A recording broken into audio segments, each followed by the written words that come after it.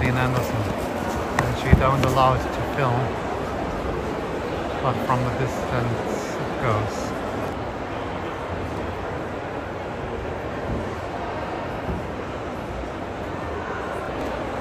And his line is now empty.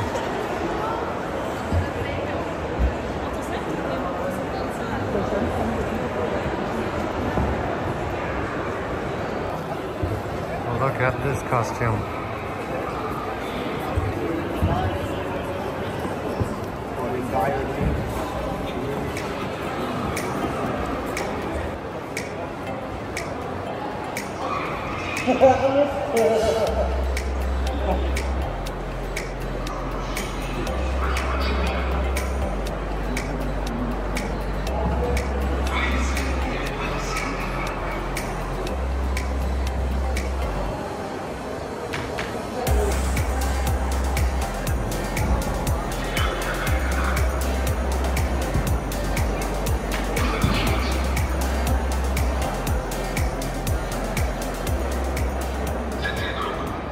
You influenced well, I guess this is art. You're influenced by your performance so many lives and so many people. Fascinating. Sorry, I was just like, wow. I just blew my mind for a second. It's also important to remain balanced. It's like to come back to the philosophy of the saber and that balance between the mind and the body. I think it's just as important in the process of creating something to have that balance in your own personal mind and body, and I think the most important thing in this case is to remain truthful in what you're creating, and hopefully that is enough. Yeah. And what I'm hearing, that this is also such a big journey for you, like you're changing with this role and you're changing with this experience. Did you have any similar transformations with your other roles, like in the Pacific Rim or like in any other roles that you have, or this is the one that you feel like you're going to grow the most as an actor, as an artist, as a person? I was greatly impacted by Shin. Really, she taught me so much, and of course I was really impacted by working with Ray Stevenson. He is such a giant, and what you see in his work portraying Balin, his wisdom is just as grand, and perhaps they have different ways of navigating the world, but Ray's understanding of the universe is so vast and he's so infinite, so just working with him is a gift of a lifetime.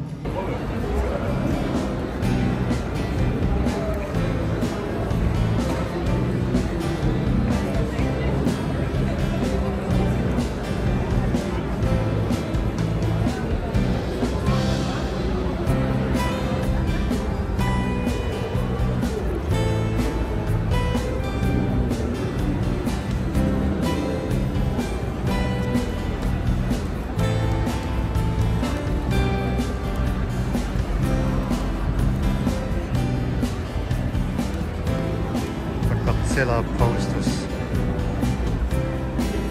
from Japan.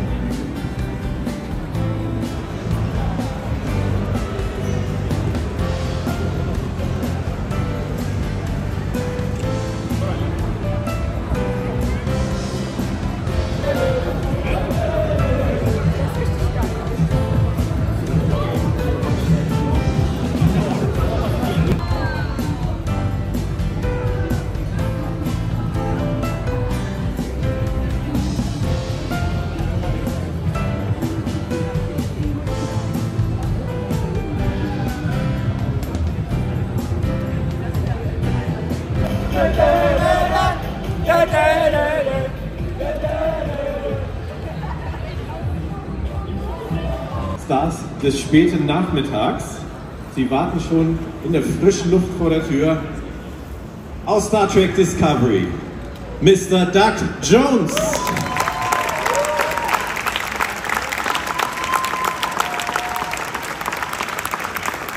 Und aus der Originalserie und den Kinofilm, die Legende, Mr. Walter Koenig.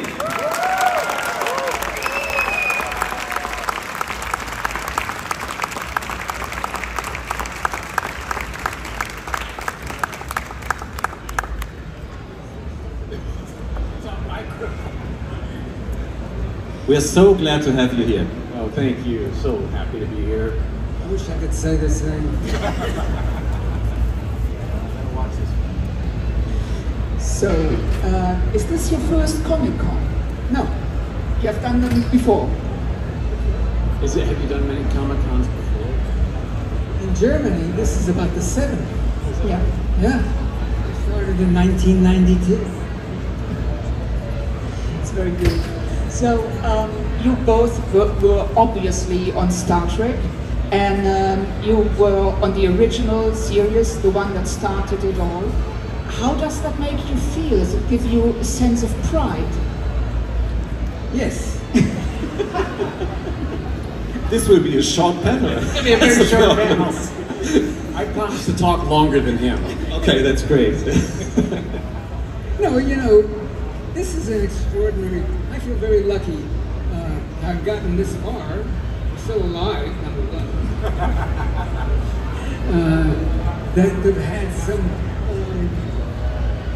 modicum of success as an actor that I recognize, that I've acknowledged, that I've had a chance to be on the stage for so many years. I'm very grateful for that. There are very many talented actors that I've known over the course of all these years who never achieved that kind of recognition. And I feel badly. You know, it's the luck of the draw. You know, something happens, some capricious incident happens that puts you in the forefront. It gives you the opportunity as opposed to somebody else.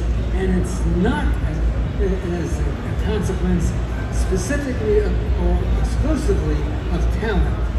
Things just all over the place. You know, that's the way life is, you know.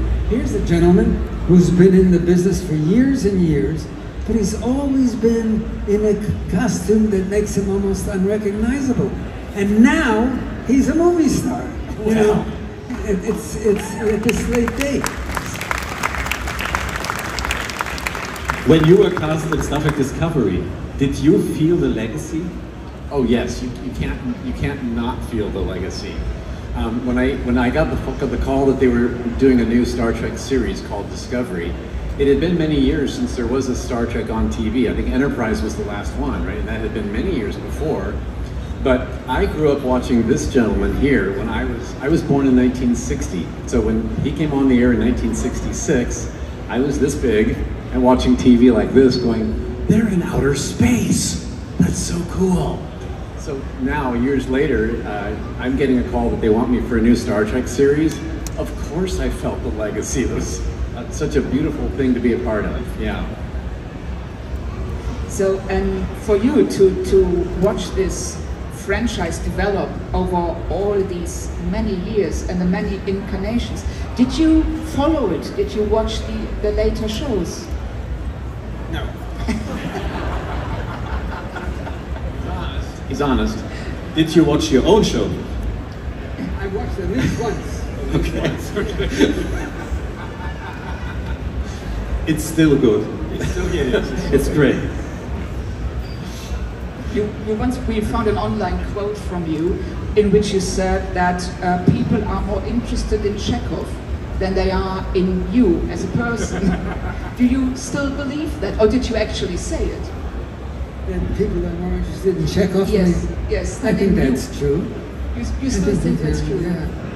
I've got there's a whole bunch of women who come up to me and tell me that they fell in love with Chekhov, but they won't have anything to do with me now. Would you say this is also true for Saru and your person? Yeah. Oh yeah, people love Saru. Not so sure about me, but yeah. But we, you know, but as an actor, you do infuse some of yourself into every character you play, and you get something from your characters that you play too. I've learned a lot from playing Saru that I didn't, you know, he helped me get over my own fears and anxieties in life because he had to deal with them, and I worked through his fears and anxieties with him, and I benefited from that. Yeah. And well, we need to talk to you too. Okay.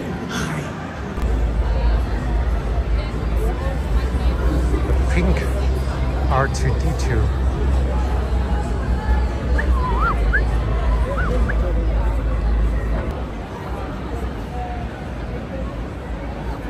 beats from The Witcher and others.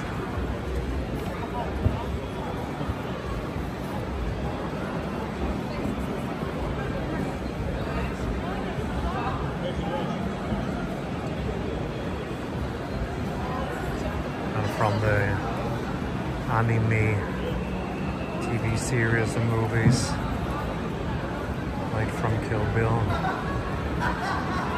Last Samurai. Now the Comic-Con is slowly emptying. Here another view.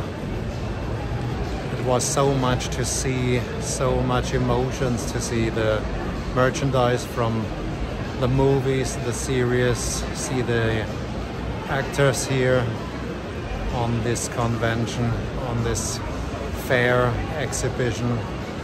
And yeah, what's to say? Yes guys, that was the video from here, from the Comic-Con in Dortmund. And if you liked the video, then give me a thumbs up, push the notification bell, and subscribe to the SWAT. When the SWAT is on tour again, maybe in the future on the other Comic-Con. And yeah, that's it. Now I'm tired, and see you in the next video, guys. Tschüssle!